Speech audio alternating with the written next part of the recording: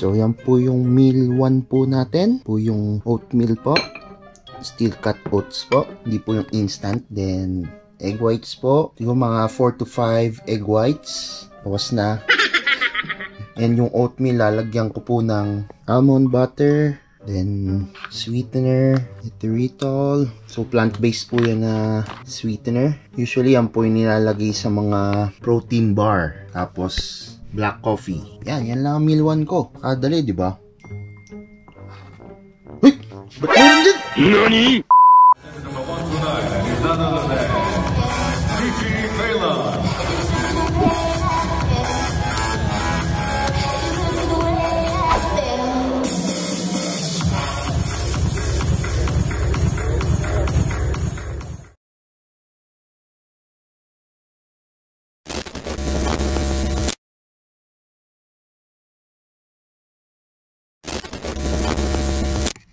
So pagpasensyahan nyo na po yung nakita nyo po kanina. Sasabihin ko pa naman, natural na transformation to. Ayan, lagyan na po natin ng sweetener. Kunti na rin sa kape.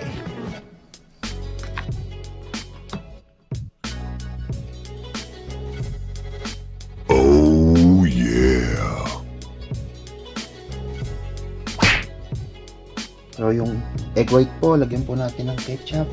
Para mas masarap. No sugar added. Yung, pwede na yan.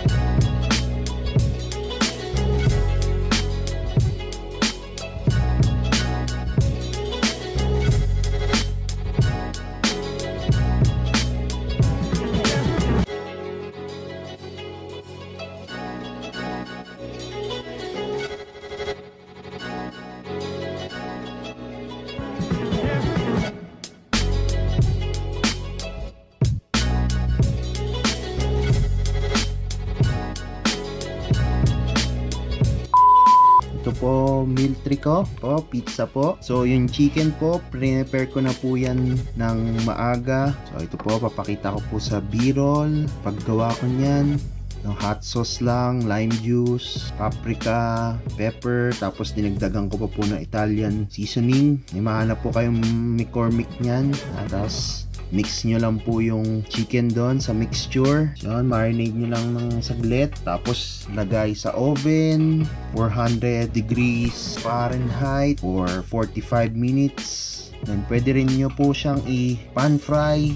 Mas mabilis po yun. Sear nyo po yung chicken, both sides. halfway cooked, then pwede nyo pong i-finish siya sa microwave for 2 minutes. Yun, tapos na. Madali. So yun na po yung chicken. Then ito pong pizza, whole wheat na pita bread po, pasta sauce, para mas madali. Kung meron man kayong pizza sauce, madali lang, konti lang naman yon. Hindi na tayo nagbibilang ng calories dahil enhanced naman po tayo. 1,000 chicken. So ano lang po yan, half chicken breast lang po yan. Siguro nasa around 10 grams ng protein. Unti lang yan. Yun na yung meal 3 natin.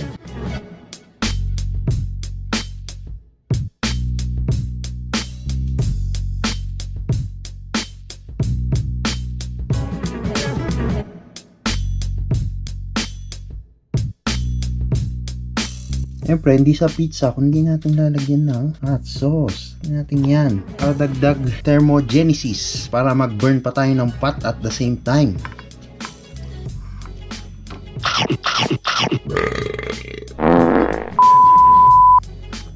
Naman po yung meal 4 po natin. Pasta naman po. So, 1.5 serving po ng penne pasta. Po. Tapos, 1.5 serving din po ng pasta sauce. Papakita ko po sa b-roll natin. Then again po, yung chicken po natin na pre-made po natin. Yan. 1 breast po yan. So, nasa around 25-30 grams lang po ng protein. Meal 4 na kagad yun.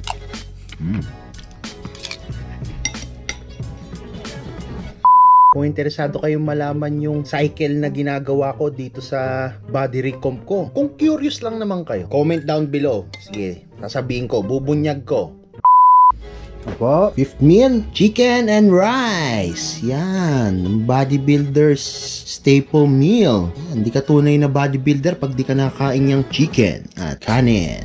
The best yan. Meal 5 po natin yan. Napaka straightforward. Straightforward din diretso sa akin dyan.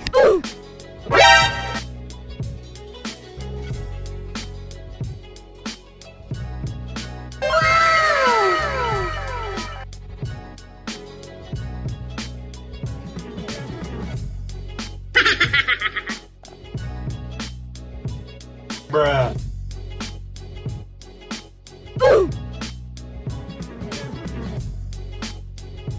Okay, last meal. Yung meal 6 po natin. Ito na po. NANI? What? Joke lang. Ito na po talaga yung totoong meal 6. Dalawa pong expired na vanilla yogurt.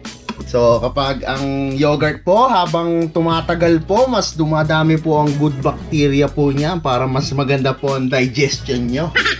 Yan. Yan, lalagay lang po natin yan sa bowl. Tapos, isang scoop po na casein protein. Nitrotech. Not sponsored. Ano po? Casein protein. Slow digesting protein po siya. Maganda po kapag kayo'y matutulog para mas matagal po ma-digest yung protein habang kayo nga po ay naka-fast. Tapos, 2 teaspoon ng chia seeds. Yan. So, chia seeds. Konting kaalaman lang po tungkol sa chia seeds. Ang chia po, sa salita ng mga Mayan, yung mga nag-predict po ng 2012 na Judgment Day, ganon. Tapusan. Yan, yung mga Mayan po. Ibig sabihin po ng chia sa kanila ay strength. Strength seeds. Ibig sabihin po. So, isang serving po ng chia seed, which is 1 tablespoon, ay parang isang serving na rin po ng vegetable. In terms of fiber po. Yan. Kaya hindi po tayo kumakain ng vegetables kasi nandyan ang chia seeds to the rescue po. Yan. Malaking bagay ang chia seeds na yan. Superfood din po yan. Pantay ng kale tsaka ng malunggay. Yan. Papaghaluin ko lang po yung 3 na yan. Tapos last meal na. Nasa isang bowl na po lahat. Paghaluin na lang po natin. So yung yogurt po, importante po yan. Dapat kumakain din po kayo niyan kasi rich in probiotics po yan. Importante po ang probiotics para po sa gut health po natin, yung digestion natin para mas maganda, di ba? Para sigurado kinabukasan swabing-swabe ang pag-release. Oh yeah. Di ba? Parang naging ice cream siya, oh. Yun. So hindi na nga po tayo nagka-count po ng calories dahil tayo nga po ay nagbabody recomposition lang po. Ano importante yan? Lalo na pag enhance ka, naku. Feeling ko mga fake natin lang yata nagbibilang ng calories. NANI? Joke lang. Peace. Baka may mga ma-offend dyan. Tsaka medyo sanay na rin naman ako na ganito naman halos palagi yung kinakain ko. Kaya parang hindi ko na kailangan bilangin yung calories kasi alam ko na rin naman halos kung ilang grams ng protein yan nandyan, ilang grams ng carbs, fats. Yan. Halo-halo na oh. Look at that. Ice cream, bro. Gains. Yan oh.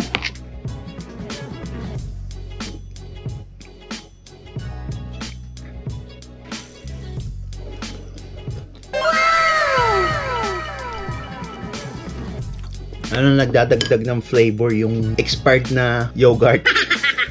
Joke lang. So yun po yung full day of eating po natin. Ito naman po yung masipag version kasi talaga nagluto tayo para dito sa full day of eating na to. Meron din tayong tamad version. I-share ko rin yan. Paano nga ba makapag-diet pa rin kapag on the go kayo? Yung wala na kayong time magluto ba? O, ganun yung ginagawa ko kapag sobrang sipag ko. Nagkataon lang naman sinipag. So I hope you like this content po. If you did, hit that thumbs up na lang. Leave na lang kayo ng comment dyan sa baba kung sa tingin nyo ba tatagal kayo sa ganitong klaseng diet. Kaya naman siguro yan. Dali lang naman eh. Lagi kayo mag-iingat kung nasaan man kayo dyan. Maraming salamat po sa panonood. Hanggang sa muli. Alam.